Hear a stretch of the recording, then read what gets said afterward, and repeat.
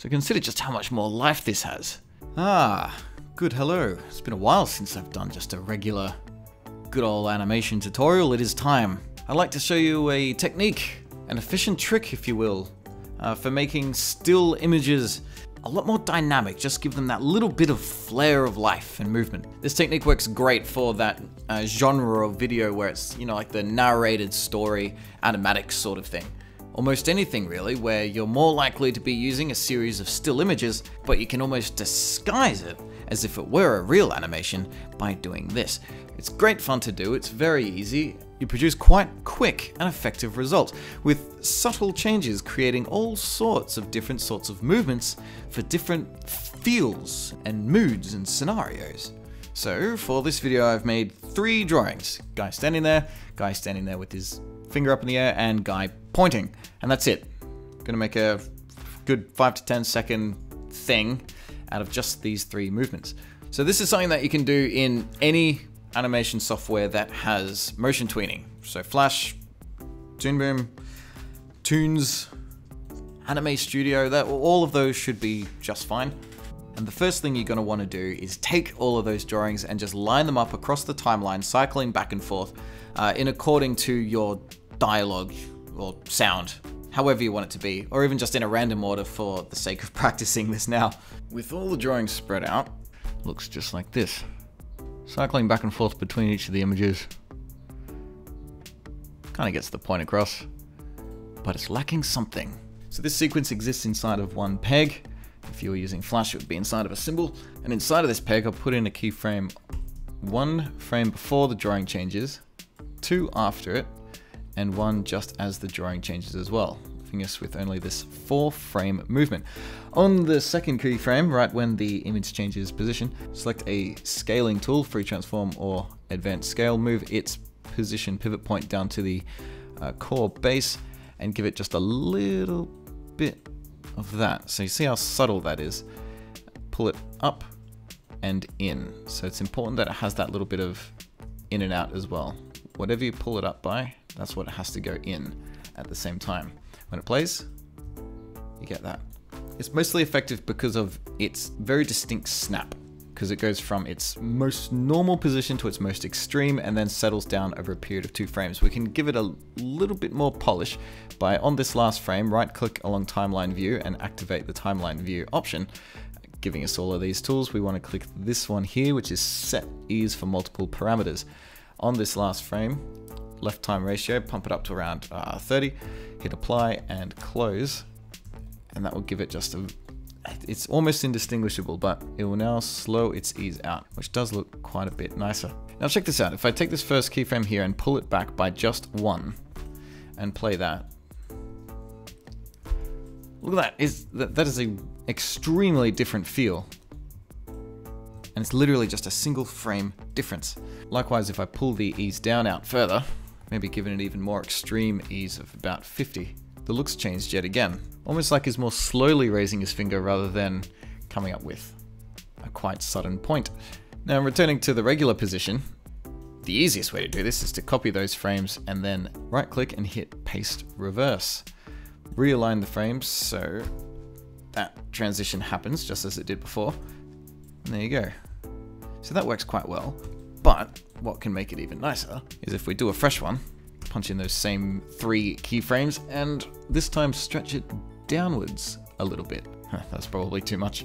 If you want to make it lesser, but you're still kind of happy with the direction it was going in, see this gap here? If I make a keyframe there and then pull it over the top of the first one, what was that in between is now the key. There you go. So that looks quite nice. For a movement like this point forwards, we could just take that same keyframe movement again. This is one of the huge advantages of using pegs, is that the animation can be applied to any drawings at all. I can paste it down here and see the same movement play out. Now it is quite effective. We're going to do things a little bit differently this time. The same keyframe pacing, but on the core one in the middle, rather than a scale, I'm going to give it a shear by bending it forwards just a little bit. So rather than a pop, it's a flick. That's probably a bit much, so I can do my in-between keyframe trick again.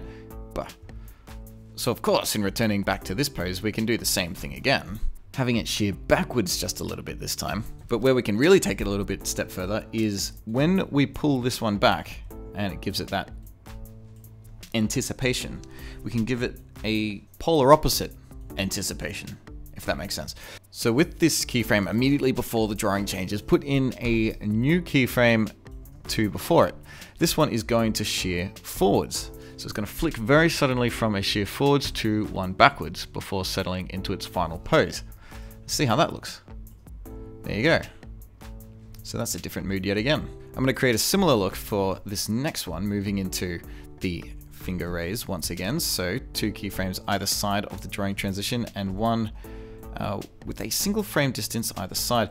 This one will be squashing down just a bit, and this one will be pulled up just a bit, remembering to keep the mass the same.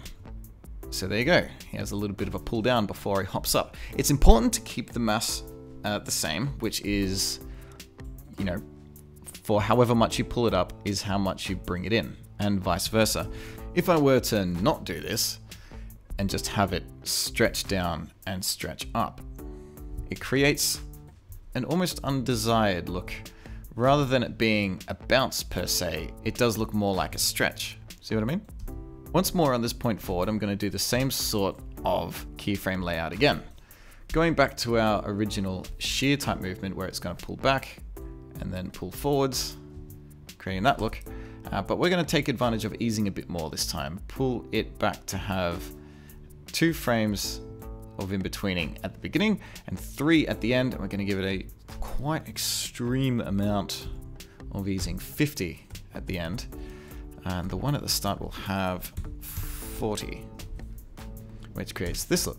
It ramps up and slows down, showing how much is launching into this movement. Remember that keyframe cycles can be recycled.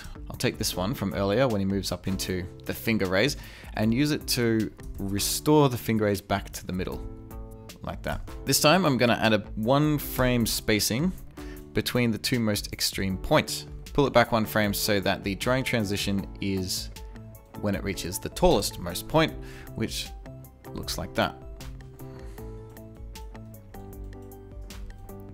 So that's a pretty cool result there. I'm going to start mixing together some of the other things we've learnt now. Pull the ending keyframe out by a few more frames, give it a fairly strong ease of 60 to show him coming to rest.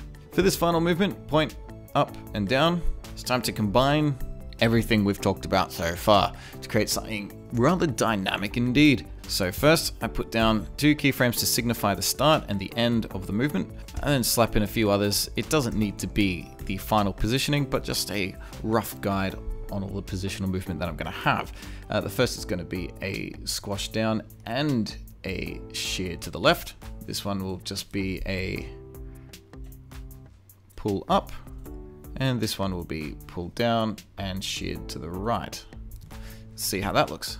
This creates the longest movement yet, which depending on what you're going for may be exactly what you're after. One of my favorite things about this technique though is how it doesn't really show off that there is much movement happening. It's very snappy, it's very poppy.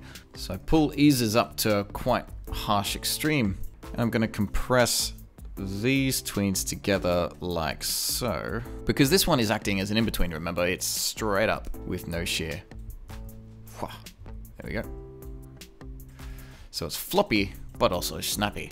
Moving into the finger raise, I'm going to take an exact reversal of this one, just line it up so that the drawing change happens at the right moment. Yeah, that works quite well. And to conclude it off, one of the original types, just 3 frames, very subtle squash down.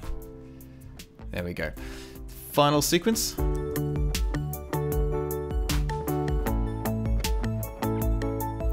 Consider just how much more life this has.